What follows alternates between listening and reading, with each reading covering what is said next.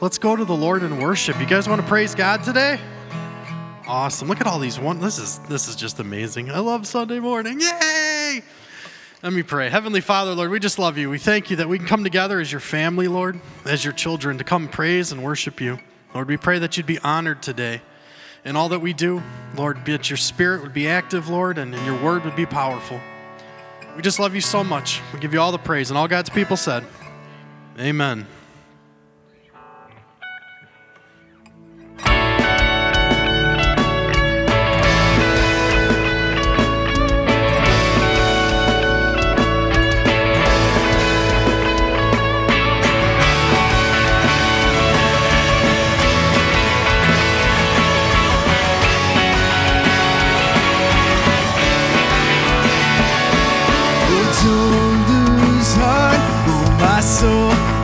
My soul, don't give up. There is hope, there is always hope. And there is peace in the storm, in the storm. No, don't forget, He is Lord, He is Lord of all.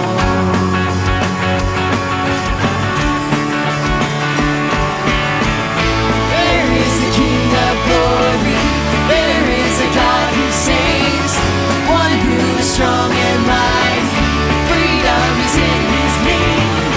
Open the gates of heaven, lift up a shout of praise. There is a lion roaring, Jesus the King of glory.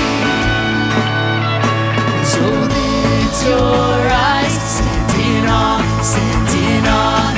Oh, there is one, only one, where my help comes from.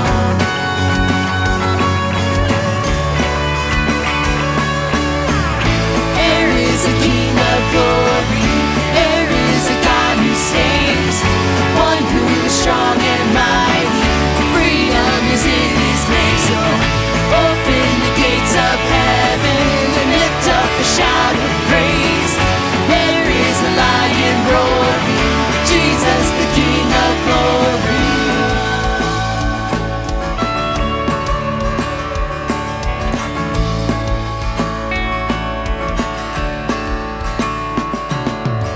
Nations bow, mountains shake, the sound, just one name, over all, Jesus reigns, I know.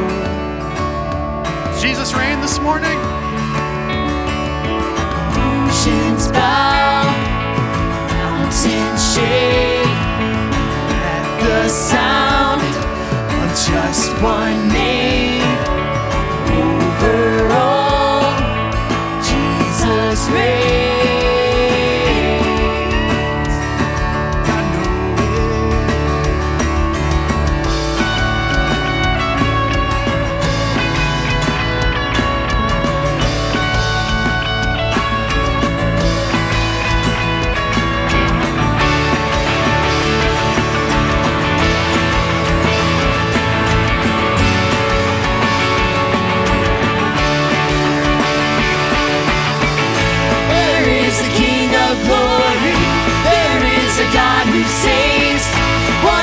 strong and mighty, freedom is in His name. So open the gates of heaven and lift up a shout of praise. There is a lion roaring, Jesus the King of glory.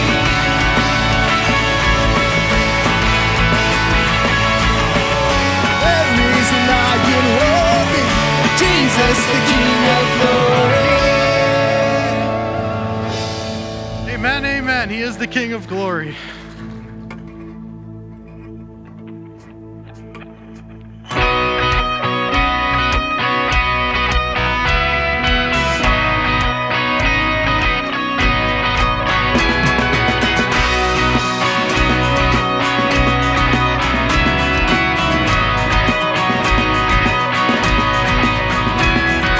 Come, let us worship our King. Come, let us bow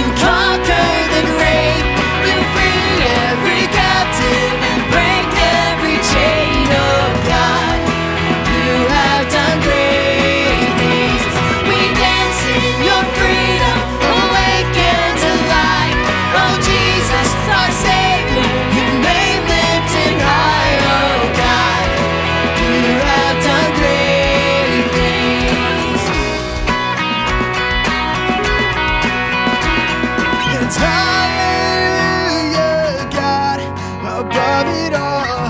Hallelujah, God, unshakable. Hallelujah, you have done great things. Hallelujah, God, above it all. Hallelujah, God, unshakable. Hallelujah, you have done great things. You've done great things. Oh, hero of heaven, you conquered the grave. You free every captive and break every chain. Oh, God, you have done great things. We dance in your freedom, awaken to life. Oh, Jesus, our Savior, your name lifted high. Oh, God, you have done great things. You have done great things. Oh, God, you do great things.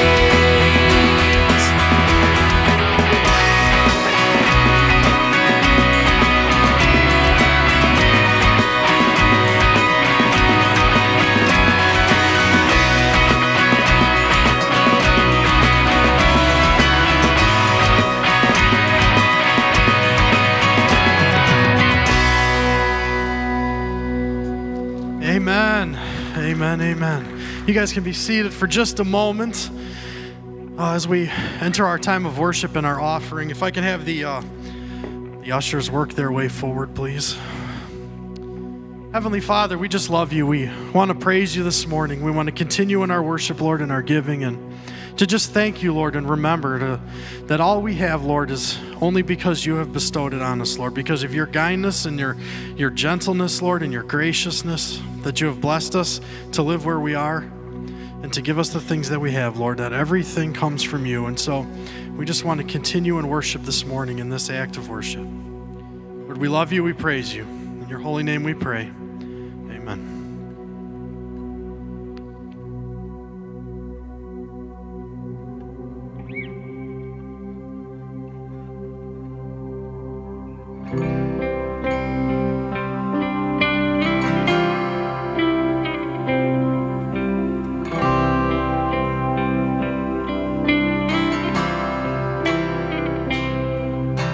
Darkness, we were waiting with our hope, without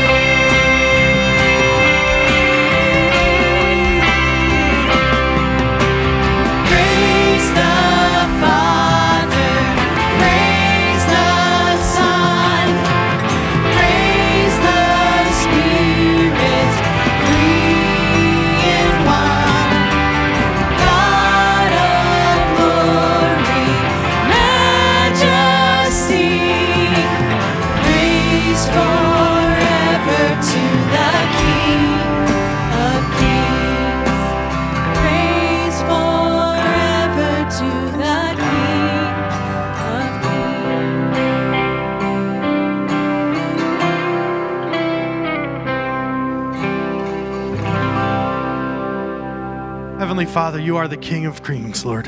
We praise you forever and ever. Lord, we love you so much. We ask that you would be with us as we now prepare to hear your word, Lord, the things that you have for us to learn this morning. Good morning, church family. Hopefully you're nice and alert and alive. Man, I messed it up already. Alive, alert, awake, enthusiastic. So I'm not the only one that messes it up, Pastor Chewy, don't worry. It's raining outside and it's thundering. And I just think through these times as, man, God is awesome in his creation, isn't he? Like, I hope that really motivates you to remember who created all of this. And it's all for him. So I tell you that story just to start because I got to see my pastoral friend, Pastor Adam, who I told you the story that he would walk outside and we'd be walking along and he would just yell, God made all of this. And so as I was walking in this morning, I was like, I hope he's saying that today as he's probably driving home to Pennsylvania. But anyway, I just that's an aside note. So if you're new or maybe a long time comer, but you say, man, I'd really like to get to know the leadership of this church and get to know some of the elders and some of the deacons and some of the teachers. Well, I have great news for you. Next week, we have what we are calling a meet and eat. It's our second time doing this. We'd invite you all to come to that for those that are new, or again, if you want to get to know the leadership, please let us know that you're coming by picking up a flyer, and then you can let Jake Thomas know, or just let us know at the Welcome Center that you're planning on attending. That way we make sure we have enough food. But again, this is a great way to get to know the leadership. And so, like I said, maybe you've been coming for a little bit and you missed out last time because it was really full last time, and maybe it'll be really full again this time. But we really want to make sure that anyone that wants to come to that's next Sunday, right after service. You'll be able to eat with us, fellowship with us, and then hear a little bit about some of the ministries that our leaders are involved in. Again, flyers at the Welcome Center, and I encourage you to grab one. Speaking of new members, we have two new members, our new family member that's joining us this morning, Derek and Jessica Johnson. Jessica really wanted to sing a solo. I said, no, you can't do it this morning. No, she didn't, actually. She didn't want me to embarrass her at all, but they're sitting right here in the middle. I invite you to get to know them.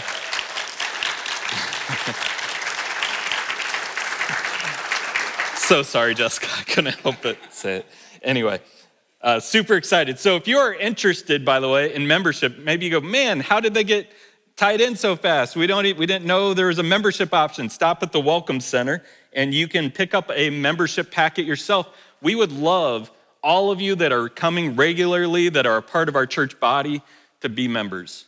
And I will actually be doing a sermon next month on membership, elders, and deacons. Why are those important in the church body?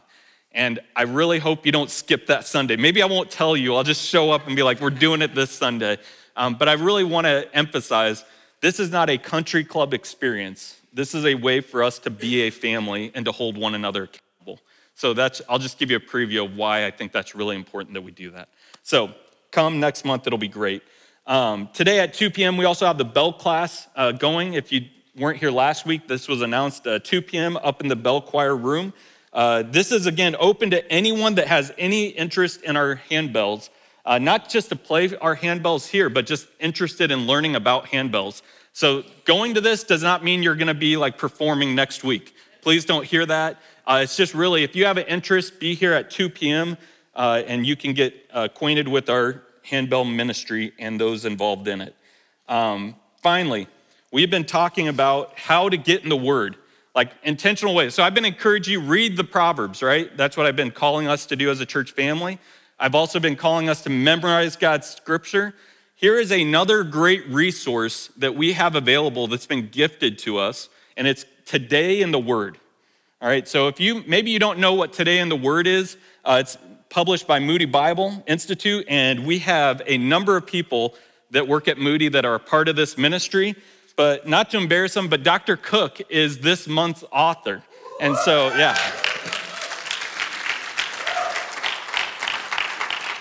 I love how it says you're devotional author, Ryan. That's a great way to close that. But I'd encourage you, if you're looking for a way to dig into the Word daily, there's one devotion a day. Just pick it up, read it. It has ways for you to go deeper into the Word, and then it has ways for you to intentionally pray. More than just saying, I'm going to pray, it gives you actionable ways and actionable steps and what to pray for. So those are available at the Welcome Center as well, and you might see them around, but please feel free to take one. As we turn to our time of prayer this morning, our missionary for the week is Colleen Deegan and her family, who serve InterVarsity Christian Fellowship right here in the region. If you've ever heard of, how many of you have heard of InterVarsity? Know what that is? Oh, sweet. A lot of you do, so I don't need to explain. No, I'll explain it anyway.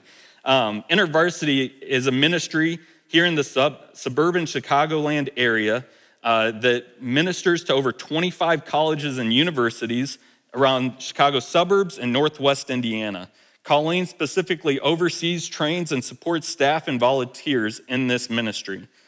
This takes right here, right in our backyard at P&W. So Purdue Northwest is one of those locations that we are probably most familiar with. And so we want to take our time right now intentionally to lift up Colleen, her husband Greg, and their family. They are on vacation this week. I actually reached out to them, and then I saw they're on vacation. So she didn't return my phone call, but that's okay. If you're watching this, Colleen, we love you, and we are praying for you today. So let's go to the Lord in prayer. If you would pray with me. Lord, we are so thankful again for this opportunity to lift up our missionaries and the Deegan family. We pray specifically for Colleen and the way she trains and leads and guides others in this ministry, that it would be all about you and for your kingdom and your glory. Thank you again for her family. Lord, we just pray that they had a restful week, that they had an encouraging week, and that their batteries are recharged and they're ready to go. Lord, we look forward to this next school year even, and the ministry that'll be taking place on the campuses around the Chicagoland and Northwest Indiana area. So Lord, may you be exalted high in Colleen's life today. May she be growing in you, knowing you better so that she could better equip those around her and those that she ministers to. Thank you again for this ministry with InterVarsity. Now be with us as we turn to the word this morning. May we have open ears and open hearts to what you would say to us. We pray all these things in your mighty name. Jesus, amen. So today's key passage comes from Hebrews chapter 6, verses 19 and 20.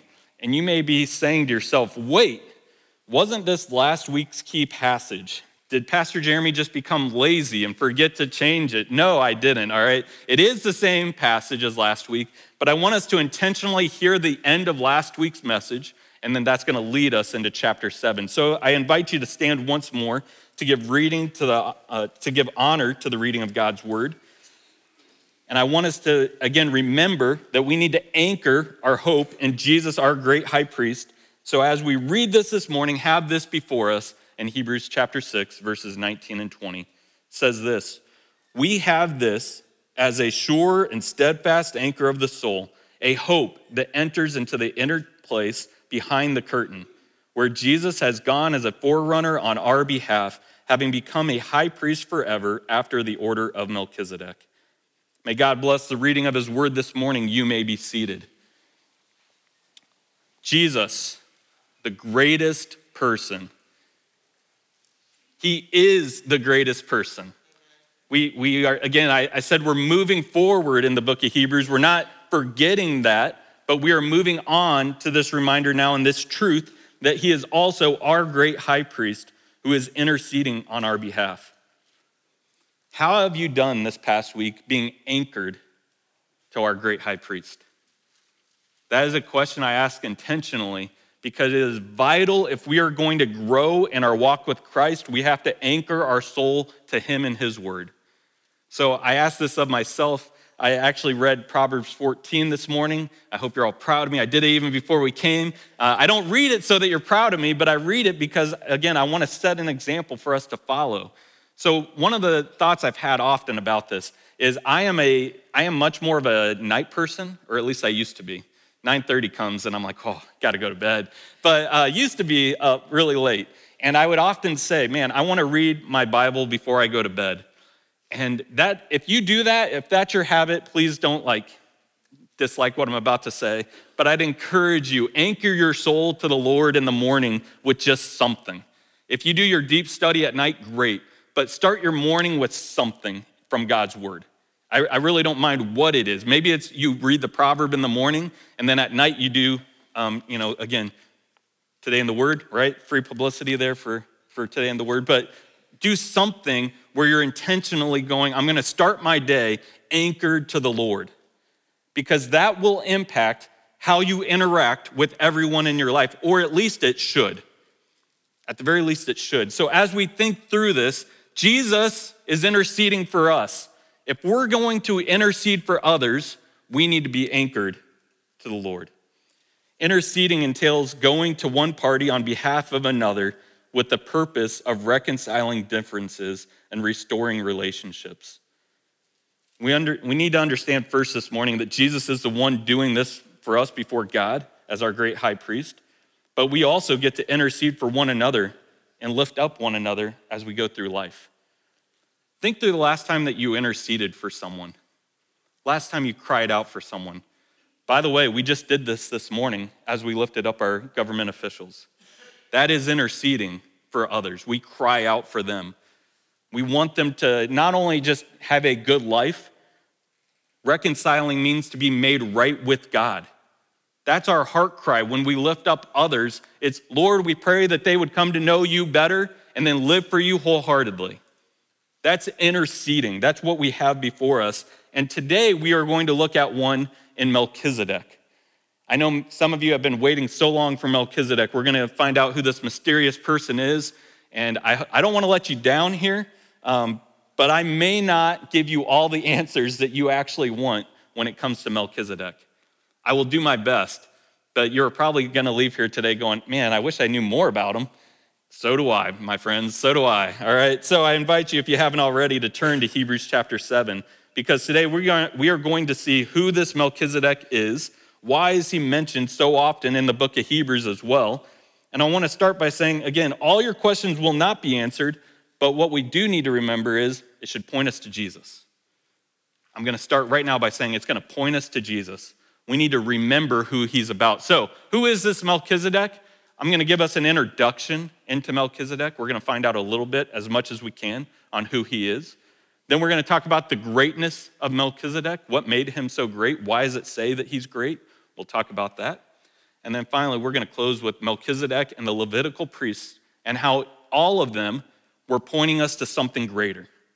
We're pointing us to one who was to come. And for us, we know who that is. And the Sunday school answer is Jesus. You could say it, you don't have to, but that's who we're going towards today. That's who we're after. We're making it all about him. It's all about Christ. Again, don't forget, he's the greatest. So who is Melchizedek? Let's jump right in, and we see that he is the king of Salem and priest of God Most High. Look at verses 1 and 2 of Hebrews 7. It says this, for this Melchizedek, king of Salem, priest of the Most High God, met Abraham returning from the slaughter of the kings and blessed him. And to him, Abraham apportioned a 10th part of everything. He is first by translation of his name, King of Righteousness, and then he is also King of Salem, that is, King of Peace. So here's what we know. He is King of Salem, priest of the Most High God, and he comes to meet Abraham after Abram had just defeated the enemies of Sodom. By the way, the king of Sodom comes to him as well with Melchizedek, and they come to talk to Abraham after he had returned from this battle. And we see this account in Genesis chapter 14, verses 17 through 20. So again, I put these verses on the screen for us because I want us to see this account. Genesis 14, verses 17 through 20. Now, if I do not pronounce some of these names correctly, forgive me, Dr. Cook. I don't, I was looking at Hebrews, but just follow along with me to the best of your ability. And if your brain stumbles over what I say, it's because it's your brain, not what I'm saying out loud, all right? So it's going to be great, and we'll go after it. I did rehearse this, but we'll see how it goes. So after his return from the defeat of Kedorlaomer and the kings who were with him, the king of Sodom went out to meet him at the valley of Shaveh. That is the king's valley. And Melchizedek, king of Salem, brought out bread and wine. He was priest of God Most High. And he blessed him and said, blessed be Abram by God Most High, possessor of heaven and earth. And blessed be God Most High, who has delivered your enemies into your hand. And Abram gave him a 10th of everything. Abram and Melchizedek both refer to the Lord as God Most High.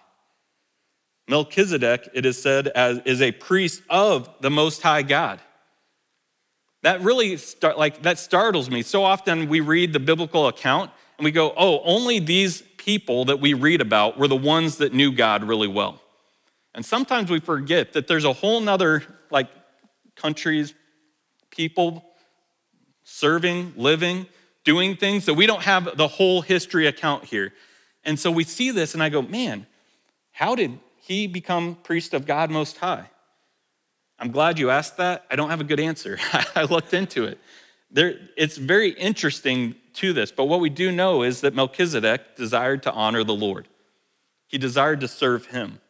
And so Melchizedek, again, Abram's coming back from the battle, and Melchizedek blesses Abram. So Abram in return gave a tenth of everything to him, which we would call that today a tithe.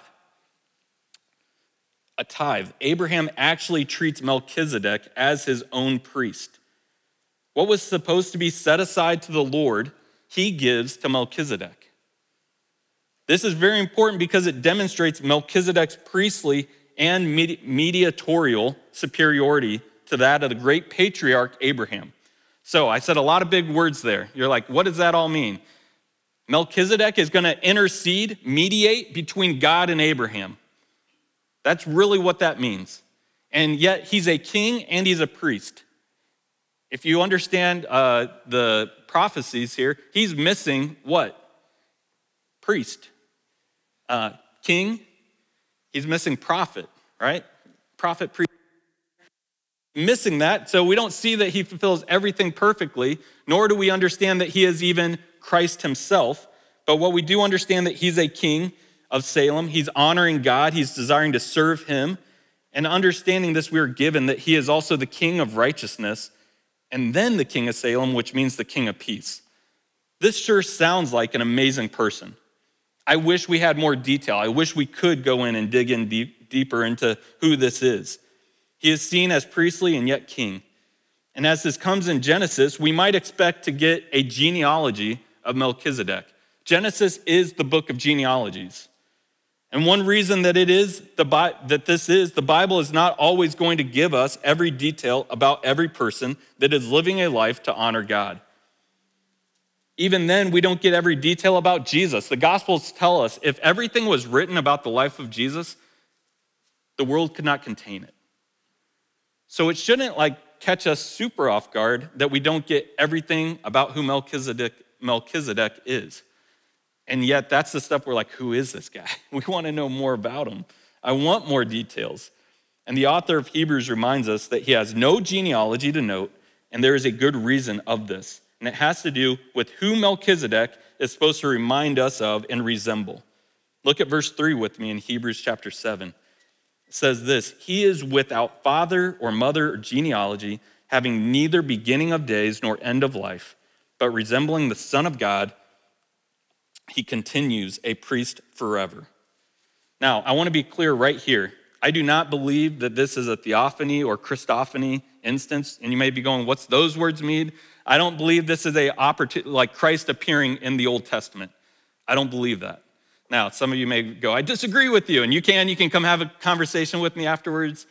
Please don't hurt me, but that's all. All right, we can have that disagreement, we can have that conversation, but I really believe it's because it gives us the information that he is King of Salem.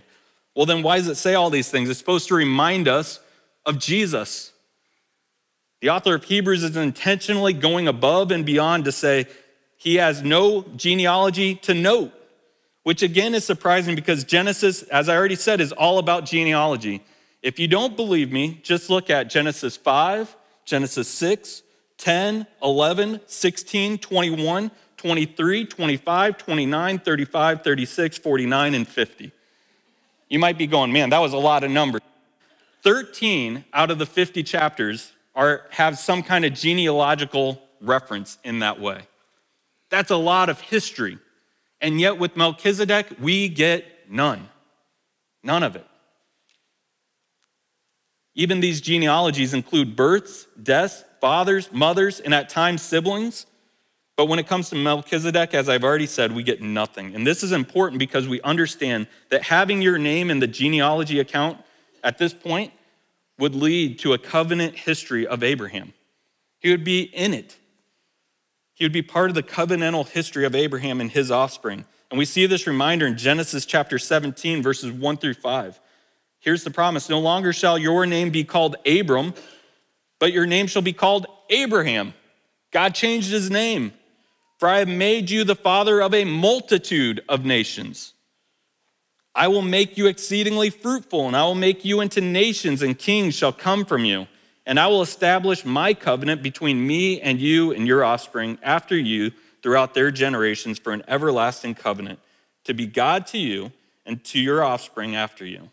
And I will give to you and to your offspring after you the land of your sojournings, all the land of Canaan, for an everlasting possession, and I will be their God.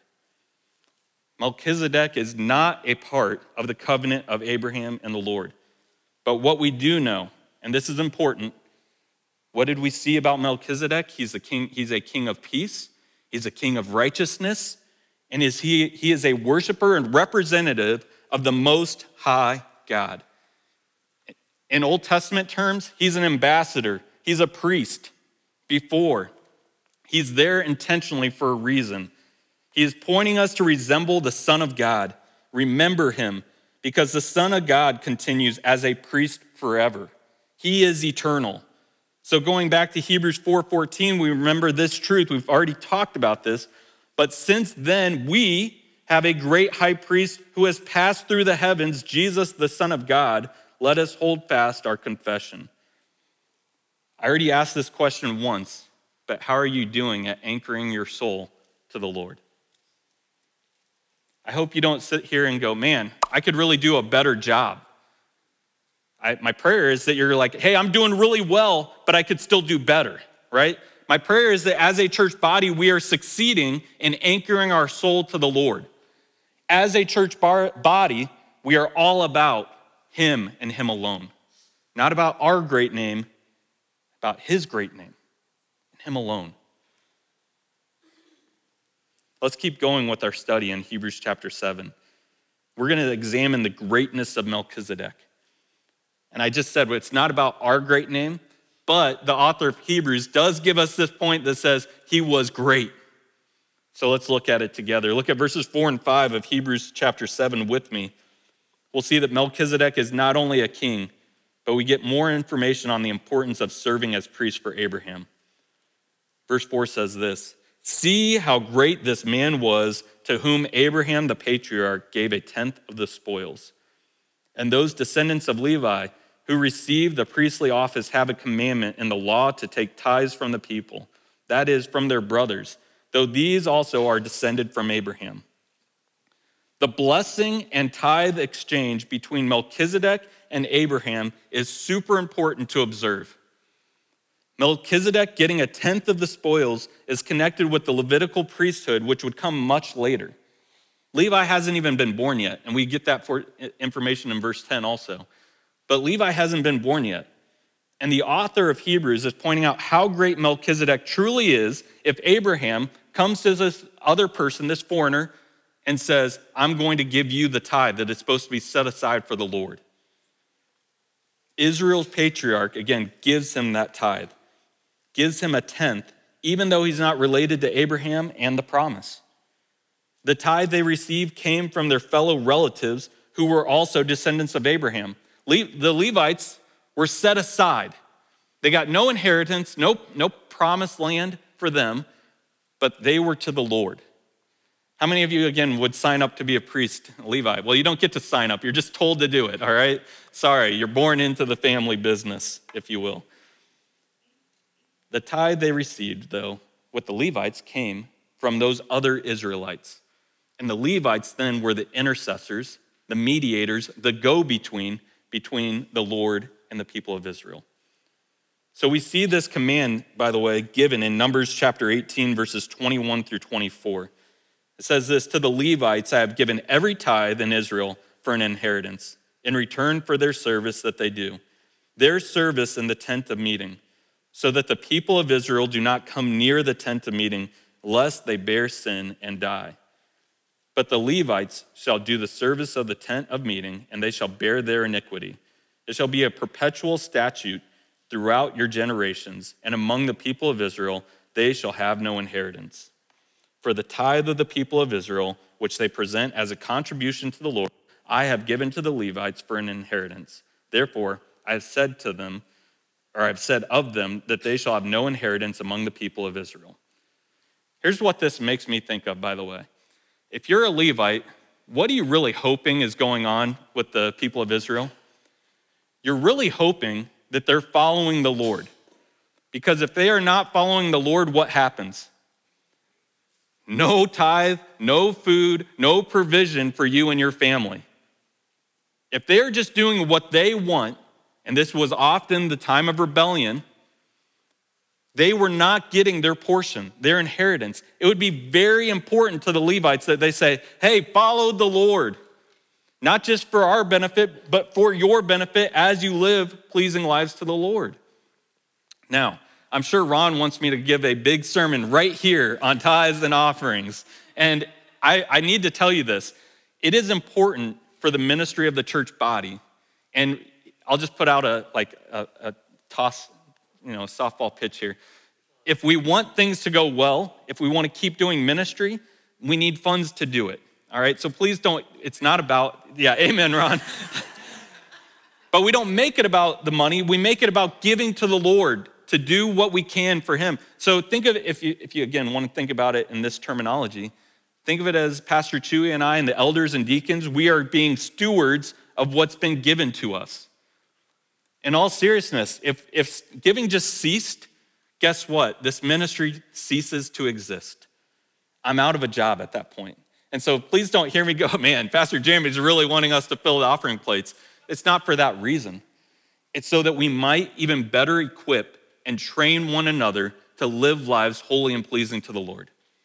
Please do not miss that. The purpose of even talking about tithing is not saying, hey, give us more of your money. No. Please don't hear that. It's to do better at honoring the Lord with what he has provided for us. It's all his to begin with. I got way ahead of myself here.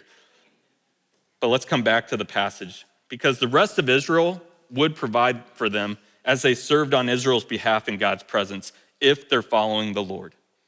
So follow the Lord. That's a key reminder. Please follow the Lord. But Melchizedek is not a descendant, and the author of Hebrews points out that it is clear that Melchizedek then is superior to even the patriarch Abraham. Why don't we sing about Father Melchizedek then? It doesn't roll off the tongue as easily, right? Father Melchizedek had many sons, and I don't think that's gonna work, right? But he is superior, at least according to the author of Hebrews. And so we need to understand what made him so much superior. We'll look at verses 6 and 7 with me, because as we see this inferior and lesser is always going to be blessed by the superior and the greater. Look at verses 6 and 7 with me. It says this, but this man who does not have his descendant from them received tithes from Abraham and blessed him who had the promises. It is beyond dispute that the inferior is blessed by the superior. You may be going, man, the author of Hebrews really repeats himself a lot. He really repeats himself. And I've told us this before, if something is repeated, we need to, it's like highlighting it, circle it, make a note of this. Melchizedek is not part of the Israelites. Don't miss that. He is an image of the one who is to come. Melchizedek is not the descendant and therefore is not included in the promise. I think I've said that now 5 times already. And you may be going, man, Pastor Jeremy's just repeating himself. The author of Hebrews repeats himself intentionally. And it's because we need to understand that key fact there. But he does receive the tithe from Abraham, and then he also blesses Abraham. It's not just, hey, give us the money. It's Melchizedek turns and blesses Abraham, the one who is given the promise. In case you forget the promise, Romans 4:13 sums up the promise for us in this way. It says, for the promise to Abraham and his offspring that he would be the heir of the world did not come through the law, but through the righteousness of faith. By faith, we are saved. It's for everyone. So that's also partly why we sing Father Abraham, which that song is now in my head in the background while I'm talking to you, and I can't get it out of my head, but that's okay. The promise, though, don't miss this, is based on faith. So I'll ask you once more, how are you doing in your faith today? Is your faith living and active? Or are you in this point where you're just saying, I just want to come to a church and sit here, hear a message, and leave? Ryan Adams so eloquently talked about this in Sunday school this morning, where he used the image of a phone charger. I'm stealing your example, by the way. It was a really good example. But use the example of if you charged your phone on Sunday and then you never used it, which probably, okay, so it wouldn't be a horrible thing if you weren't, but if you didn't receive any phone calls, didn't receive any texts, used it for not what it's supposed to be used for, instead it just sat there as a paperweight. And then you get back to next Sunday and you go, ooh, I got to charge it again, but you never used it. What's the point of charging it? That's a real important example. Thank you, Ryan, by the way, for that example, because we need to think about that spiritually as well. If all is on Sunday, but we are not utilizing the energy that comes from that, and then we're also not charging it every night by plugging into the source, we are missing out on what we're called to do as Christians. We are missing it. Again, I got us a little off topic there, but I need you to hear that. Don't miss out. We are part of that promise. We are heirs by faith. Have an active faith. Don't have a dead faith. Let's get back here, though, to this promise of faith. Because Abraham believed God, and it was credited to him as righteousness. But Melchizedek was outside that promise at this point. So, again, this shows how great he is, because tithes go from worshipers through the priest to God. Blessings proceed from God through the priest to the worshipers of God, which is what is being demonstrated here in Hebrews chapter 7. Again, Melchizedek has no genealogy, has no connection, and Abraham on the other side has the promise. Who would we think is the greater? We would assume Abraham, but please don't miss that. The greatest of all is about God. It's all about him. So you may be going, I tricked you there maybe. You go, oh, Melchizedek is greater. No, God is the greatest. Honor God in our living. That's what Melchizedek was even doing here. He's honoring God in his living. The facts show then how the order of Melchizedek is going to be different from that of the Levitical priesthood. It also shows that Abraham's ultimate blessedness, as seen in Romans 4, is going to come from a Melchizedek-like priest. Melchizedek-like doesn't also roll off the tongue, but it's Jesus, all right? The author of Hebrews moves on to show Melchizedek and the Levitical priesthood is different. And he starts by looking at their mortality. Look at verse 8 of Hebrews chapter 7. It says this, because we have this image of mortal men versus the one living one. In the one case, tithes are received by mortal men, but in the other case, by one of whom it is testified. Does our God live? Like, here's a perfect time, right? You thought it was gone, but he is risen. He is risen indeed. Right? So we don't just serve a dead God. You're like, man, are we going to make it all the way to Easter and do that all the way? Maybe. I said we might. We're on pace, so we're doing it at least once a month. But it's a reminder that we need to hear, because he is alive. He is risen. Oh, thanks, Bradley. All right. The difference, though, between the Levitical priesthood and that of Melchizedek is separated by the fact that the Levites first involved many men. There's many Levites. The tribe of Levi goes on and on. Second, the Levites were mortal. The order of Melchizedek, though, should cause us to think of one man only, and he's the eternal one. The author of Hebrews, again, is not saying Melchizedek is the eternal one and never died, but yet he is saying, again, using that exaggerated language to point us to, don't miss out on who this is. This is resembling Jesus. Follow him. Make it about him. Don't be so caught up in who this Melchizedek is. Instead, remember that he points us to Christ. Just because we don't see his death in Genesis is not the point. This is clearly pointing us to Jesus. When we hear Melchizedek, we should go, oh, I remember him, and it should cause me to think how Jesus is interceding for me constantly on my behalf. The one who I had no relation to other than he is the creator of the world, and I deserve nothing but death, and yet he provided life for me. We follow him. Revelation 1:17 and 18 reminds us of the truth that Jesus is the one. He is the one who is eternal and living. Verse 17 says this in Revelation 1, when I saw him, I fell at his feet as though dead, but he laid his right hand on me, saying, fear not, I am the first and the last and the living one. I died, and behold, I am alive forevermore, and I have the keys of death and Hades. Are you not excited about that this morning? Are you not like, hey, I should live my life completely for this one? That's why I said a few weeks ago, we live for an audience of one. And yet, as we live our lives, we want the audience of everyone else to see that one, not us. So we live for his great name because he has the keys of death and Hades. He's locked them up. He's conquered them. He is alive forevermore. He is our eternal great high priest. He is the first and the last, the Alpha and the Omega. He is alive today and is coming soon. So we have the difference of one versus the many. The one versus the many. The mortal versus the eternal. The author of Hebrews is going to point out that there's one more conclusion we need to draw about the relationship of Melchizedek and the Levites. And that, again, has to do with covenantal representation. And again, that's a big word. And you may be going, what does that mean? Well, it's a representative of the covenant. Did I define it well? Not sure. All right, let's look at verses 9 and 10 and see what this means as we look at the final two verses this morning. One might even say that Levi himself, who receives tithes, paid tithes through Abraham, for he was still in the loins of his ancestor when Melchizedek met him.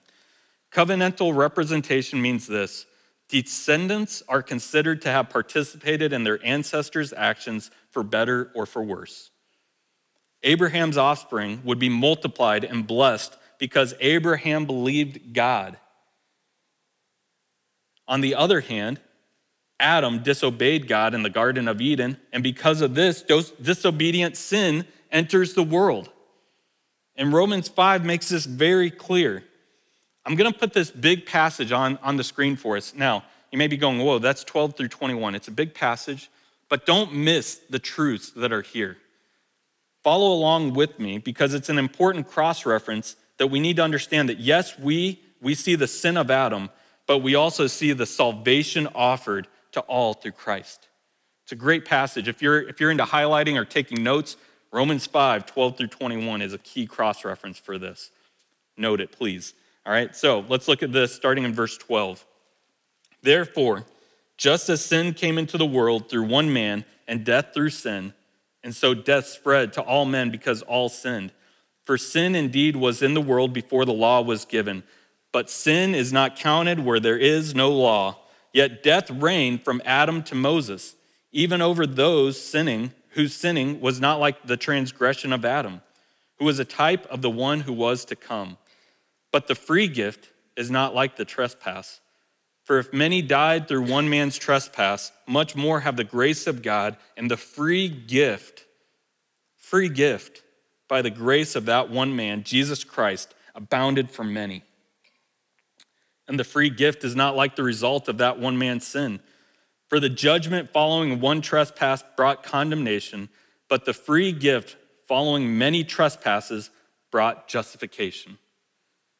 For if, because of one man's trespass, death reigned through that one man, much more will those who receive the abundance of grace and the free gift of righteousness reign in life through the one man, Jesus Christ. Therefore, as one trespass led to condemnation for all men, so one act of righteousness leads to justification and life for all men. For as by the one man's disobedience the many were made sinners, so by the one man's obedience the many will be made righteous. Now the law came in to increase the trespass, but where sin increased, grace abounded all the more. so that as sin reigned in death, grace also might reign through righteousness, leading to eternal life through Jesus Christ our Lord. Let me simplify this for us. All generations after Adam are guilty sinners deserving of death. But God. It's all about him. It's all about Christ. The one and only true living God provided a way for us to be made right with him, our Creator, through Jesus. The one perfect one. Salvation is found in no other name under heaven except his name. Do not miss that. Do not confuse that. The world will try and tell you, hey, everyone who's good will make it. Just be good enough in your own. Or just believe whatever you want to believe because it doesn't matter. It matters. It is a free gift, but if you never accept the free gift, you're missing it. In the same way, once you receive the free gift, use it. Use it. Share it with others. Give it away as often as you can. By the way, you can duplicate that over and over again. It's like you have unlimited gifts to share with anyone because salvation is for everyone. So don't miss that. Please don't miss that. And I'm speaking this to myself. All that we have talked about with Melchizedek should remind us of our eternal great high priest. So how does this apply to us today then? How do we take Melchizedek and who he is with Abraham? How do we make this apply to our lives today? How is it relevant? Who cares who Melchizedek is? No, don't miss that. Don't miss it. He pointed us to Jesus. And this is the conclusion for this morning. Melchizedek points us directly to the Savior. Jesus is our Savior. He's the one and only. So when we hear Melchizedek, man, I've stumbled over that word so many times. I'm glad when we're going to get past Melchizedek. Unfortunately, we're going to have a few more weeks with him. It's going to be okay. It's going to be great. But Melchizedek points us to Jesus. Don't miss that. And here's another part. Honor God in our giving. Honor God in our giving. It's all his. There is more than a 10th offering that's supposed to be given, by the way. We're not going to get into that today, but be generous in our giving.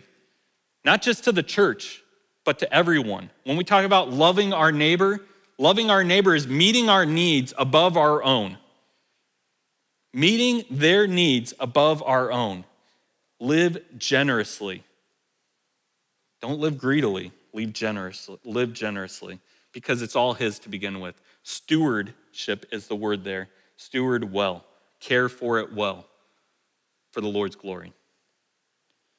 And then finally, rejoice in our eternal high priest. Celebrate. Give him eternal praise in everything that we do. Make it all for his great name. So as we sing, again, I've said this often, who cares what the people around you think? Even if you have the worst voice ever, it doesn't matter. Sing for the Lord. Sing for the audience of one. And friends, if you're here today and you're going, man, I wish they would not sing that loud. No, join them. Sing louder.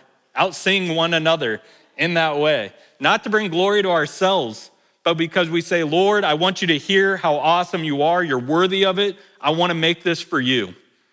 And so maybe, here's the other side. Maybe you say, well, I don't like singing out loud. And I understand that. It makes you uncomfortable. Okay.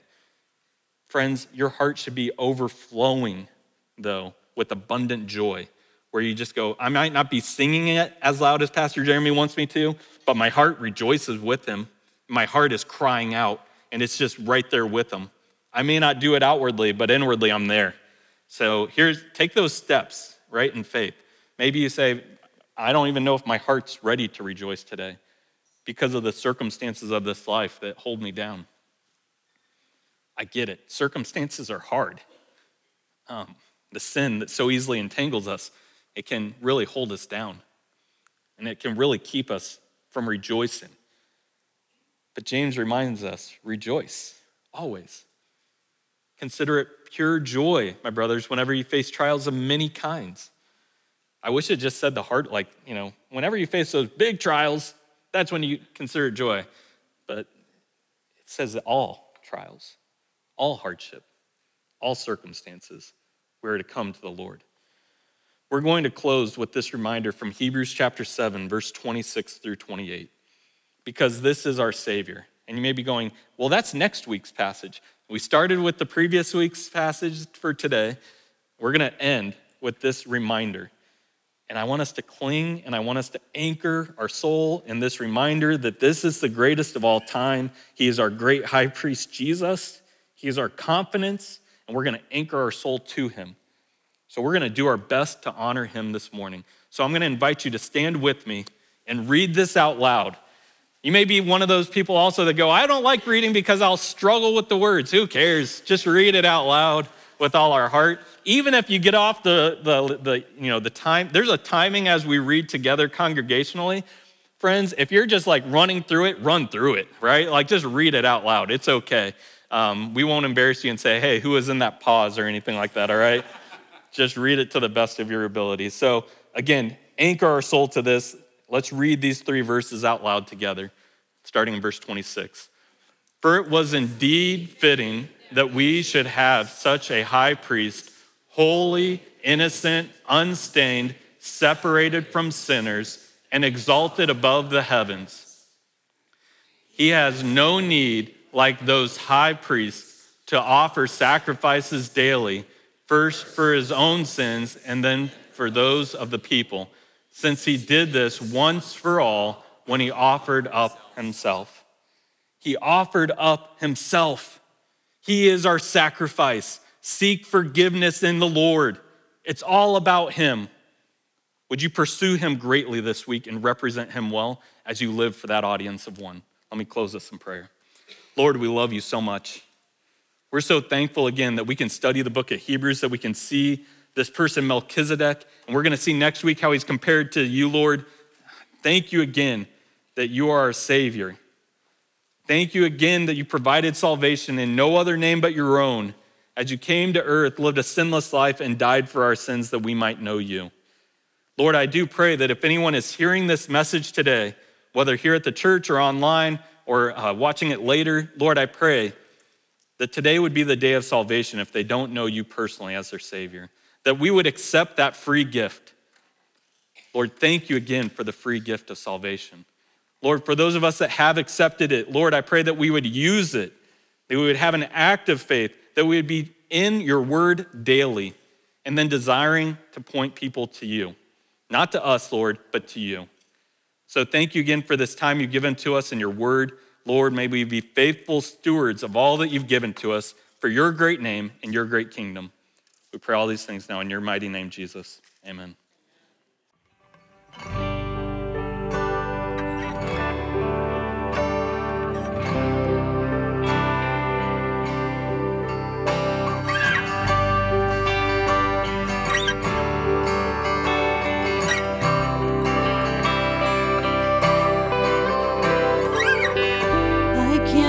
For eternity,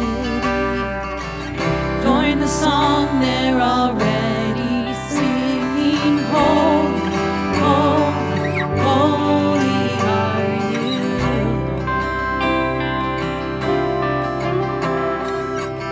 Just to bow down before your throne, see your face, I'll cry out, because you're holy, holy.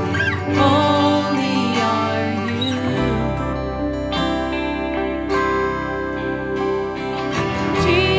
Jesus, King of kings. Jesus, Majesty.